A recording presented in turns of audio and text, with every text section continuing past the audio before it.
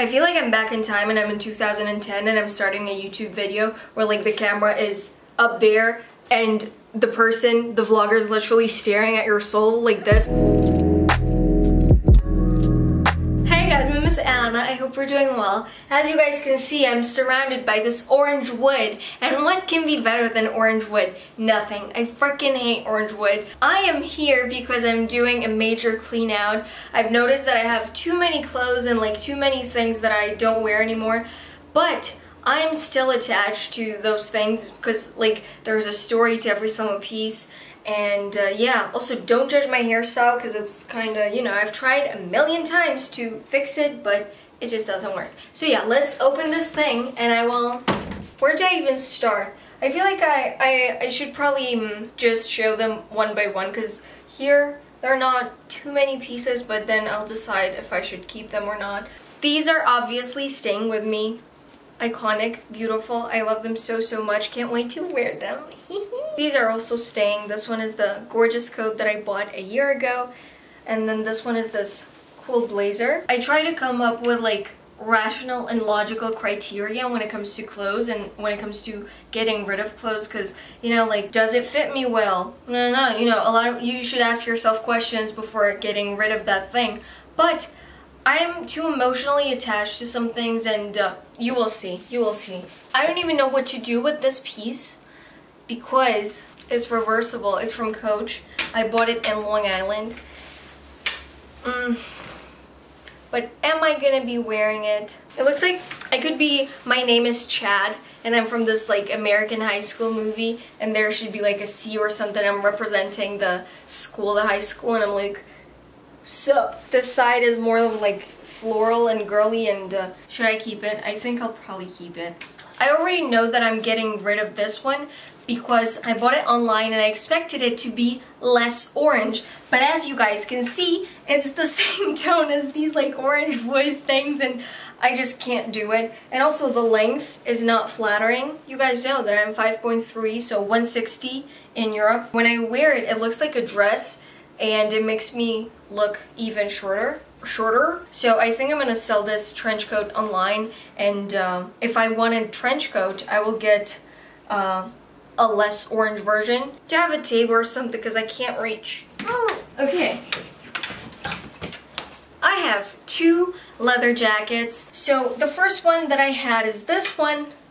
It's from Zara. It's not real leather, but it, you know, it just looks so badass that I decided to get it. And it's also like, you know, when there's like a cool feature on like this piece, like you can get this thing off and just wear, you know, get rid of this thing. I don't even need to get rid of it, but I still bought it because, you know, it's so cool. Like, there's this cool feature about this thing. Later, I wanted to get a leather vest, and there were no leather vests on the market. I thought that it would be a good idea to get a black leather jacket and then get it fixed. But then it was too expensive. So even if it's fake leather, the lady told me that she named a price, and I thought, whoa, that's too expensive. But I don't know which one. I think this one looks more badass than this one, because this one is a little bit... Should I get rid of both? I think I'm gonna keep this one, and I'm gonna get rid of this one. I also want to do this. So good. You thought it was plastic? Maybe it's plastic and I just enjoy eating plastic just like David Blaine enjoys eating glass. No way. I'm not getting rid of this dress. It's gorgeous. I can't wait to wear it somewhere. This blazer's from the kids section. Even if I try to convince myself to wear it, it is too short on me. Like the sleeves, they just don't look as satisfying. I think I'm gonna get rid of this one. It's too short, especially the shoulders. Okay. No matter how sad it is, I'm gonna get rid of this baby. I bought it 2 years ago before I went to Paris because I wanted to wear a blazer in Paris, and you know, the whole look, it looked amazing. But the sleeves are too long, and you know, they were like this because I had to adjust them, and you know, you just walk around the city like adjusting your sleeves because they are too long. This is exactly the thing that I've mentioned before. I have so many things attached to this blazer. My birthday trip to Paris with my friend, I took so many pictures, and you know, it's like this melancholy. It's like this blazer is hugging me like, Anna, please, no. But I have to say no. This one is really sad. I bought it in France. I bought these two. I bought this one and I bought this other one. I bought them at vintage shops in Paris when I was 15. It's so silky, it's so gorgeous. I absolutely love the style, even though, you know, as I already mentioned, I have two personalities. One of them is like this grungy badass, and then the other one is like, yeah, wear something flowery and like something cute. And it just looks so amazing. I love the puffed sleeves. I used to love them, and I thought they were really original. And yeah, it was a really long dress, but then I had it adjusted in here, so I've tried to style it with like different Converse shoes or something. And the worst thing is that I've spent so much energy trying to make it better and like, you know, to crop it. If you haven't worn it for 2 years, you will probably never wear it again. And I know that that's the case, even though it's freaking gorgeous. It's like, maybe I should have like this last photo session in this dress, and then actually it looks pretty cool. This one is also from a vintage shop in France. I also got it cropped.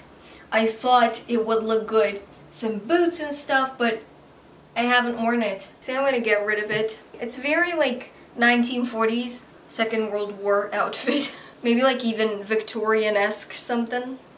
This piece is also vintage. A lot of these, as you guys can see, are vintage. Did I buy it here in France? I don't remember if I bought it here in France. Me. God, I hate myself for saying these things because I sound like obnoxious, because I hate when people do that, like, I don't know where I bought it, here or like in the Hamptons, but I know that I'm one of those people, and I'm like, no, stop, just stop. Anyways, I don't remember where I bought it, but the thing that I loved about this dress, it was the color and like the combination of this like yellow and you know, I wore it in 2015 and 16, and I used like this belt. However, the fabric is very itchy. I think I'm gonna get rid of this one too, even though when I wear it, I used to be called Azafata de Iberia, stewardess, Iberia stewardess. This actually does look like a stewardess dress, but it's a stylish stewardess dress. Stewardess dress. I'm getting rid of this one too, because even though I've worn it, it just doesn't look flattering, especially on my chest boobie area. I need a special bra to be able to wear it, so even though it's like floral and cute. Not getting rid of this one because it looks gorgeous. I wore it last year for my birthday. It looks freaking amazing. This dress, I'm not getting rid of it. It's too cute. I think I should keep it. Oh god. This top, it's so cute, and I wore it in 2016. I feel like, you know, there's still my 16-year-old personality in me, and she's like, no, please don't throw it away. The best thing is that the fabric is really good quality. It's from Zara, but I haven't worn it, and I will probably never wear it again. This is my graduation dress. I mean, there are two, and if you wear either one of these, it's too explicit. So this one is basically this transparent dress, you know, a very sexy lingerie dress. And then this one is this like also a lingerie dress.